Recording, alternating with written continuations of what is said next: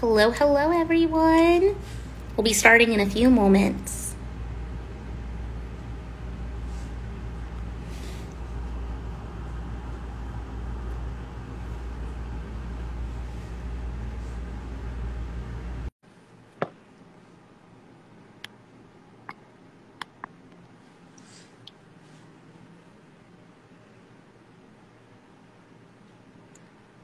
All right.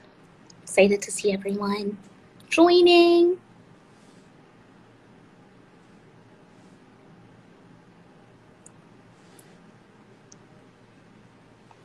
Awesome.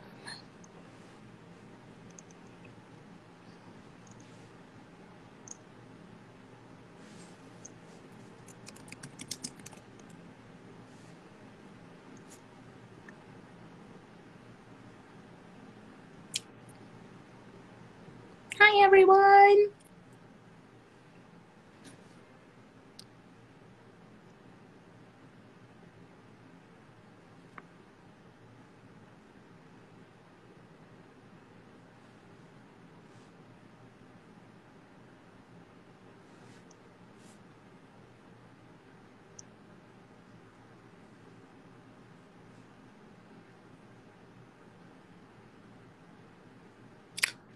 Hey, everyone.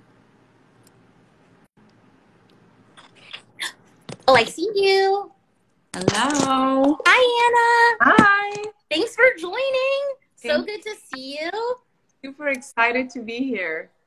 Well, we're super excited to have you here. And obviously, I love talking to you about all the things. So very excited to be tasting some of your wines with you. And it looks like we've got some people still coming in. But we will give them about just another minute for them to enter into the live. Yeah, I'm very, very excited. Give them one more sec. So it looks like people are still being added in. Oh, I see Sarah. Hey, Sarah. Excellent. All right, well, let's get started. Yeah. Hello, everyone. My name is Laura Backrack. I am the portfolio manager for Naked Wines here in the U.S., and I am joining live from New York City. I am very, very happy to introduce our guest of honor, Miss Ana Diogo-Draper, who is just the most talented winemaker, and we're going to be tasting some of her amazing wines. And Ana, why don't you say a few words about yourself and where you're joining us from? Sure. So I am in California, all across the country, live from California. I'm in Santa Rosa. I'm at home right now. I've been making wines for Naked Wines since 2012. So right from the beginning, really be celebrating Naked Wine's 9th anniversary. It's really, really exciting. And this being my 9th vintage making wine for the Angels for Naked Wines. And these wines we're introducing today are easily my favorite ones to make, to drink. And they were really kind of the essence of when I started the project Naked Wines, really this strive to make Portuguese or Iberian varietals in California. So these were kind of the beginning of it all. So it's really, really exciting. Excellent. Well, we have a handful of folks joining us. Everyone in the audience, I do highly suggest and encourage questions. We'll do our best to answer them live or at the end of the live as well. And feel free to pour whatever you're enjoying drinking today. For me and Ana, we're starting off with the Tempranillo, which is one of my personal favorites. But before we dive into that wine, Ana, why don't you tell us a little bit about how you got into the wine industry, because your story is so unique, and why you love making wine so much? So I started studying agriculture in Portugal. So I was born and raised there, went to school there, and knew I wanted to do something related to agriculture, but had no idea what that would be. I knew, like I always say, I wanted to have a job where I could wear jeans and boots to work every day and work outside in I just didn't know what that would be. And then in my third year of college, I decided to take a winemaking class, and I just kind of fell in love with it on the spot. I just loved everything, you know, the tasting, the blending, the vineyard part. And I was very lucky. My professor was, he was a big winemaker already at the time, still is, and really kind of gave us this very practical, non-academic vision of winemaking and very production driven. And then I worked at the university at the experimental cellar for a while, really liked it, did a couple harvests, I loved it. But being a woman in Portugal was still kind of complicated to become a winemaker. In 2004, I came to California to do an internship and met the two women I really worked very closely with. They were women winemakers and were young and doing all these this amazing work. And first and foremost, I fell in love with California, and then they really showed me that it was possible to become a winemaker, because that was my ambition. If I was just to do it to start but never be able to climb the ladder, I wasn't interested in that. I knew my ambition was to go to the top and to make wines on my own terms. So I was here, I returned to Portugal, came back with the intention to being here for a year or two, and then met my husband and never left. So long story short. And then in 2012, that's when it came up to make wines for Naked Wines, and I started then. Yeah. It's amazing. It's honestly such an amazing story. Do you want to tell Angels about your experience, like lessons you've learned along the way, and like what truly inspires you to make the wines you make for us?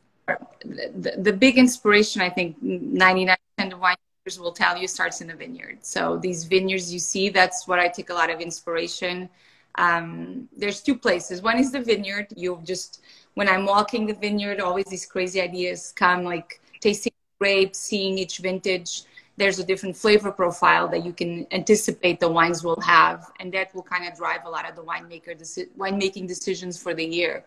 But then also the blending table, and that's kind of how these three wines were to be born, because out of the trio, the first wine that we knew we wanted to make was the blend. And then within 2 years of making the red blend and tasting the two components, this idea kind of came, you know, as to why weren't we can we also bottle these varietals separately and give the Angels the option to, or that ability to see what the blend is, but then what each component tastes like, and really, you know, kind of in a way be what we make, you know, what we see, what we taste when we're on the blending table. So those are really, really two big inspirations. But I'd say the vineyards, and then just California in itself. There's such a great ground to discover, and there's so many different AVAs and so many different terroirs to work with, and particularly Iberian varietals, but also with Cabernets. I make 3 different Cabernets throughout Sonoma County. It's really fascinating to find vineyards. I just found this little Tempranillo vineyard in the heart of Sonoma Valley that we're going to be bottling next year for the first time, a very small bottling. So kind of those discoveries is what keeps me going and really, you know, motivated and interested, and never kind of don't stop, never stop, go, go, go. I think it's just incredible that you find such a seamless way to connect your two homes and really make them authentic to yourself as well. It's really inspirational. Well, I guess we should dive in to the first wine of the trio, which is the Tempranillo, and that's going to be this beautiful label. Before we dive into like the wine itself, do you want to tell Angels what inspires your obviously stunning packaging, capsule to label? So all 3, this is absolutely a trio, and it was kind of blended or was made in this way because, as you could tell, the colors kind of, you know, you have the orange and the blue, and then on the Touriga you have the blue and then the orange, and kind of I really wanted to tie in all 3. But the inspiration are what we in Portugal called azulejos, which are our Portuguese tiles.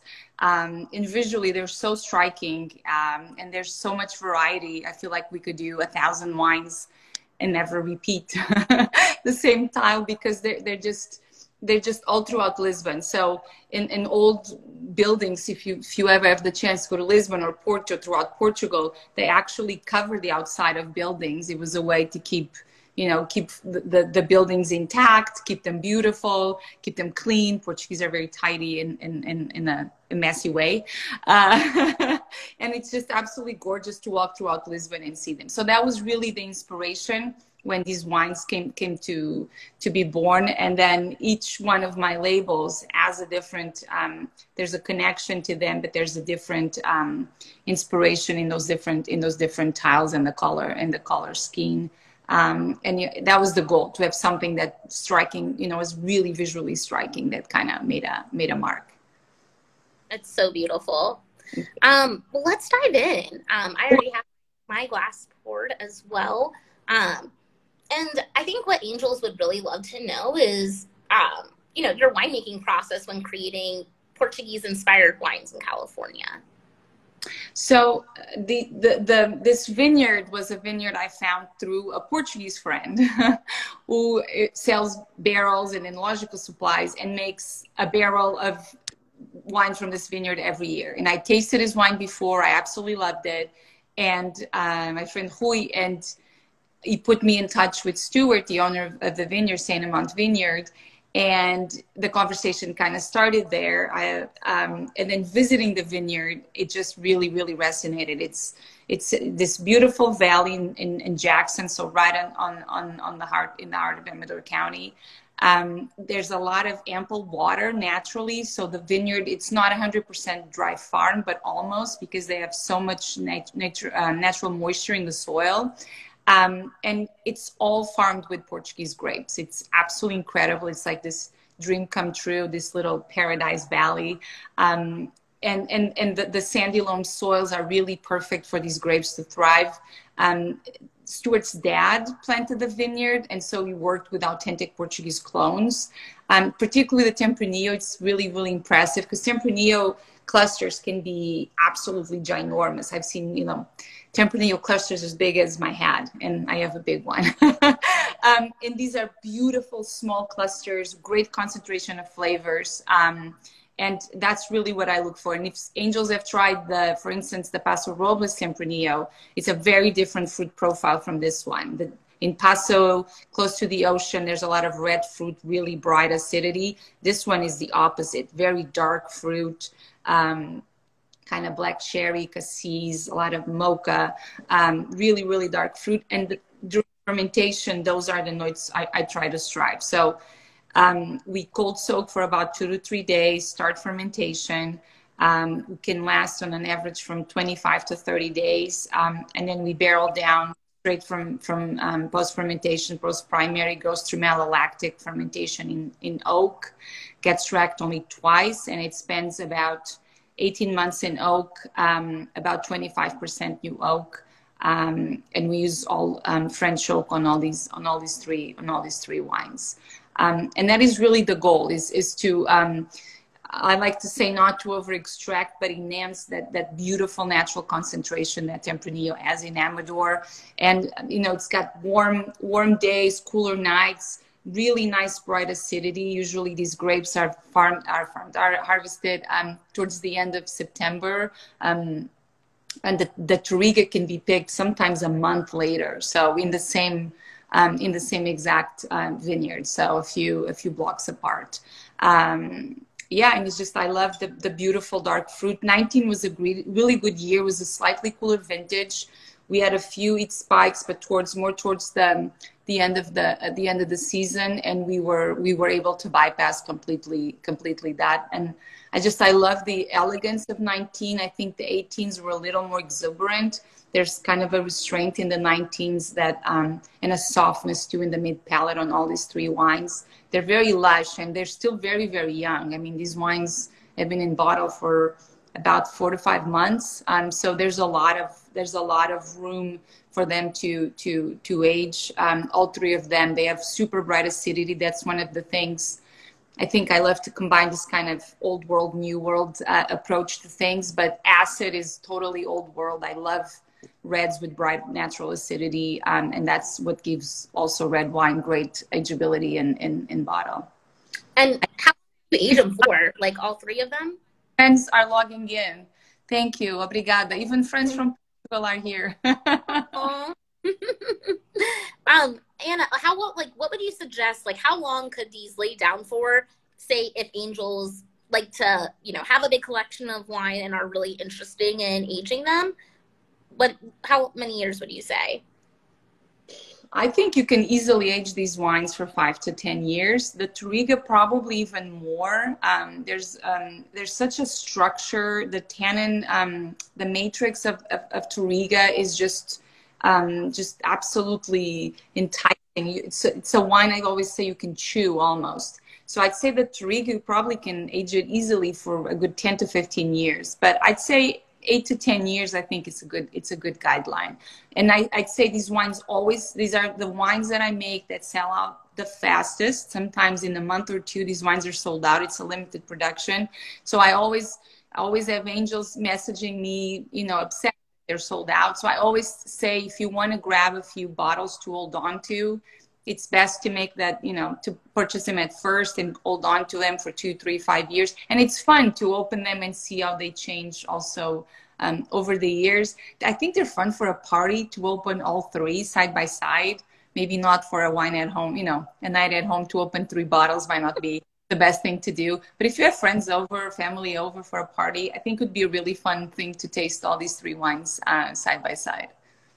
Oh, I agree. I mean, first of all, it's like you're bringing a present just physically because of how gorgeous the packaging is. But then once you open up the bottle, I think a lot of people are really impressed. And there's an educational factor too, because these might be varietals that your average, wine drinker might not know about because, they aren't the classic wheelhouse of, Bordeaux varietals or Burgundian varietals, and there's something unique in their own, which really sets you apart from the other winemakers within our portfolio. Yeah.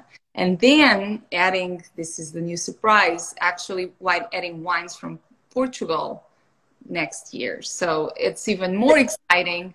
I had a haha moment a few years ago and really pushed on my plane ride back at this epiphany that I really wanted to go back to my roots and produce wines in Portugal again. And I'm really, really excited. And just the quality of the wines that from these last couple of vintages, the rosé was the first one, and now we'll have a couple of reds to go with it. And I'm really excited about that too.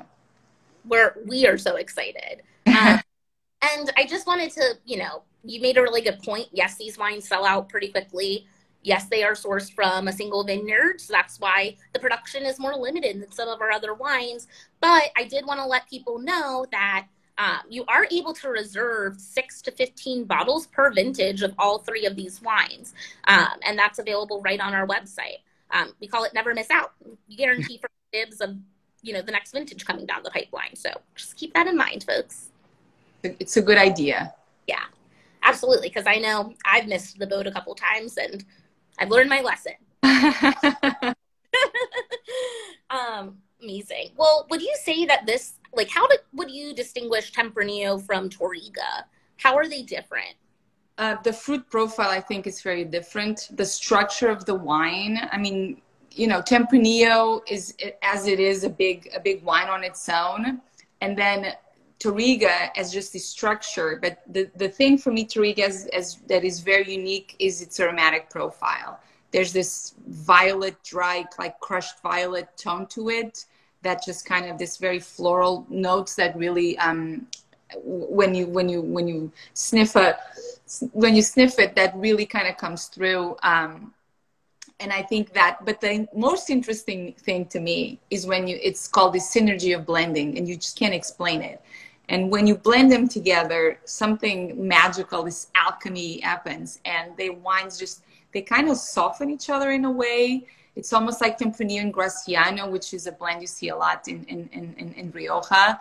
And Graciano on its own is kind of this like tough varietal, although I think Touriga is not. But once with Tempranillo, it really goes. And that same thing happens with Touriga, because it's a very unique varietal on its own, and I could see as like Tempranillo is such a loved varietal, I think, for angels particularly. But then Touriga is a harder varietal because it's got all these nuances with floral, fruit, the texture. It's a big wine. But when you combine them together, it really is this magic alchemy. And every year when I sit in the blending table, I go back and forth playing with percentages. And every year, no fail, I go to the 50-50. That's the one. I still play with it every year, try to in the blending table if there's different proportions. But I think we've been making this wine since 2014. Since that time, it has always been 50-50. We have never done a different proportion than the 50-50. Yeah, I mean, I look forward to, you know, your release every year, but I feel like, you know, since I've known you over the past 6 years, you know, you say 50-50, it always takes the cake because, and it works. It does an incredible job. Well, speaking of Touriga, should we pour that next? Yes, I just did. There's I love to call it. It's such a lingo, like a winemaker lingo. There's a funkiness to the Touriga. Well, the Tempranillo has a very, I think, clear fruit notes, a very clear fruit profile. There's all these secondary aromas that happen in the Touriga, this kind of leather note to it. There's tobacco, white pepper, and the floral. There's just this, like, there's so much going on in there. I absolutely love it. I think it's very unique. Touriga is very hard to find in California. It's not a common varietal at all. It's the most planted, one of the most planted varietals in Portugal, along with Tempranillo, although we don't call it Tempranillo there. We call it Aragonês in the south, and Tinta Roriz up north. And this blend is obviously a classic Portuguese blend, but to find Touriga in California, it wasn't easy. It was a hard task. I knew I wanted definitely to find some Touriga.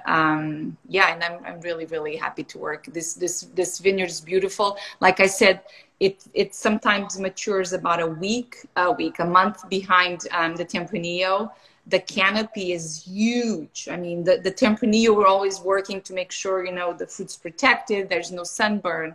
And on the Touriga is the opposite. We're trying to open that canopy, kind of, you know, where's the cluster? Trying to find some light in there, and search for that perfect ripeness. And the clusters, they tend to be more elongated, and the berries are small. There's just this incredible concentration of flavor that comes out of this vineyard and this block. They have more than a block, but the block we get, I think there's just an incredible concentration of flavors. It's, yeah, absolutely delicious. What would you suggest pairing with the Touriga? And also, I guess for all three wines, is there a specific go-to food pairing you have for each of these wines? Yeah, the Tempranillo, I love like a kind of a Sunday dinner roast chicken, or I love roasted duck is a big thing in Portugal too. I like rice with rice. It's this very, and chorizo, and I absolutely loved it with it. I think that smokiness of the chorizo and the duck goes really well with it.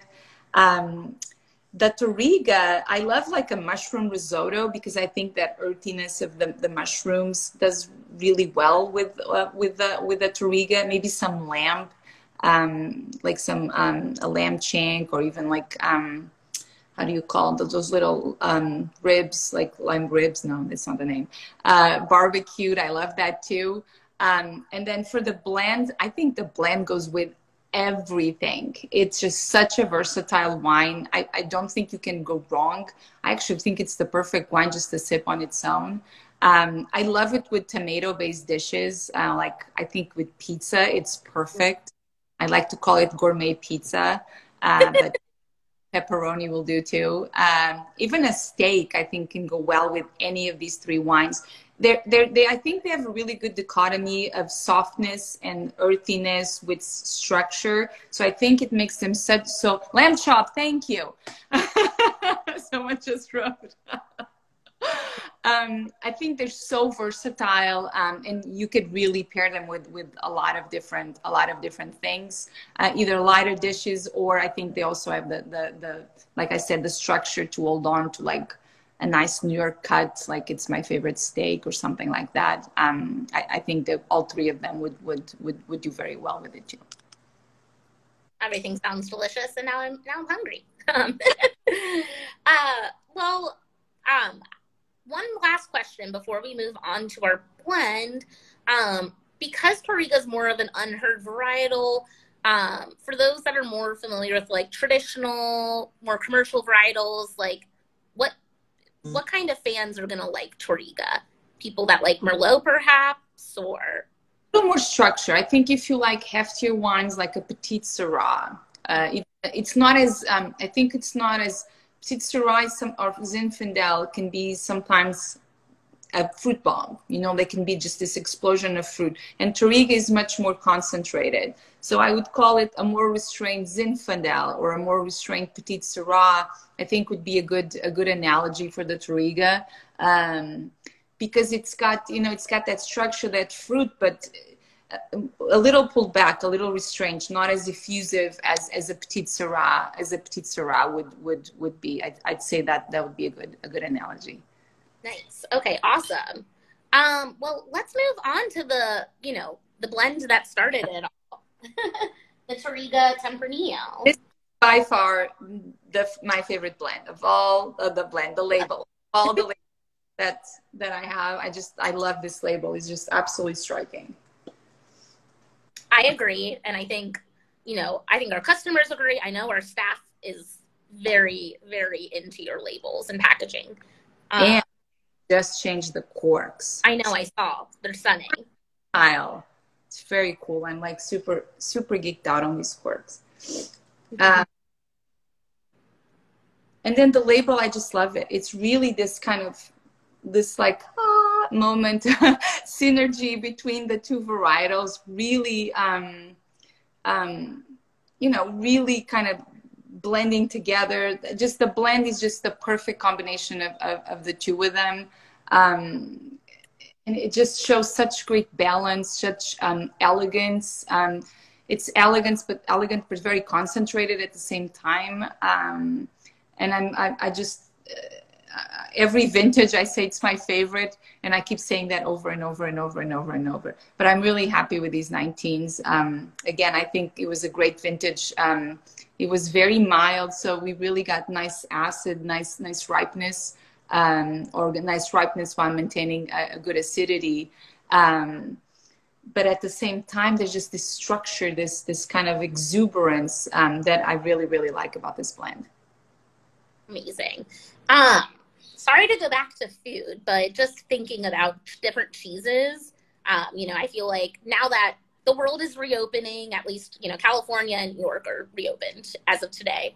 I'm sure there's going to be a lot of happy hours in our future, and people making, having like barbecues, a lot of charcuterie and cheese plates.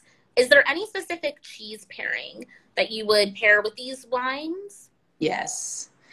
With a blend, I am in love with this cheese called Point Loma. It's a local California cheese. I think it's from Mendocino County, and it's this mild cow cheese, but it's super versatile. I absolutely love it.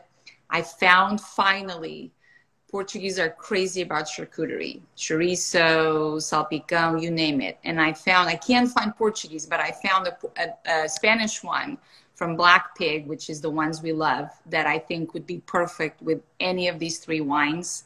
And it's just like thinly sliced. It's sort of a chorizo, for better explanation. I'm not sure how to say it in English. And it will go perfectly well. The Tempranillo, I definitely go for like a nice cheddar, like a really sharp cheddar, I think would be really good. And the Touriga, I'd go for a good blue cheese. Like, I think blue cheese just would really, like that sharpness of the blue cheese would go really nice with that kind of, all these myriad of flavors and aromas that there's so much going on there that I think that sharpness of the blue cheese would really cut through that really nicely. I love cheese. I love cheese too. I could probably talk an extra half an hour about all Totally. Pairings. You know food. Well, we're starting to, approach the end of our time together. I did want to address a few questions from the audience. Well, more of a comment. One of our angels saying, "I really need you to do a white. Do you want to talk about any white wines that you're making in the future? Want to plug any potential future projects?" Of course. So we will be making a white wine out of Portugal in 2021. So this upcoming harvest, I'm actually flying in next week to work on all these different projects and prepare harvest there. And it's going to be a variety. It's going to be from the Tejo region, so very close to Lisbon. And it's going to be a varietal, an aromatic white of a varietal called Fernão Pires, which is a very aromatic white. I mean, you could compare it maybe an Albarino, not as sharp as an Albarino, but very aromatic, really crisp. And it's a cooler region, so really bright acidity. And I'm really, really excited. I still haven't seen the vineyard that will be working. There's 2 potential vineyards that will be scouting and deciding where to source the fruit from. But yeah, my wines are all, the only one I make is a rosé. So I make a rosé from Portugal, which should be released sometime this summer. And then to add this white is really, really, really, really exciting. I love making reds, but I did the Verdeo for a while, and then that project stopped. But I'm really eager to go back to making whites for you guys. I think everyone's super, super excited. And just for all your projects, when you go to Portugal, I highly suggest everyone in the audience, please follow Ana at Ana Diogo-Draper Wines. I'm sure that she'll be posting a few snaps and shots of your adventure out there and, hunting down the best wines thanks to our angel funding. For sure. Absolutely. I'll make sure to take lots of photos and videos and really kind of show you what we'll be doing and working on all these vineyard sourcings. It's where we will be right now. It's sourcing all these different vineyards. Oh, someone just tried the blue. Hey, I love it. Yeah, so for sure, please make sure to follow me on Instagram, and yeah, I'll be posting all these things on my Portuguese adventure, and I can't wait. It's been too long being away from home and my family and my friends, and I'm so excited to go back. Well, I think everyone wishes you the safest travels, and I'm so happy that we got to taste through the iconic trio together.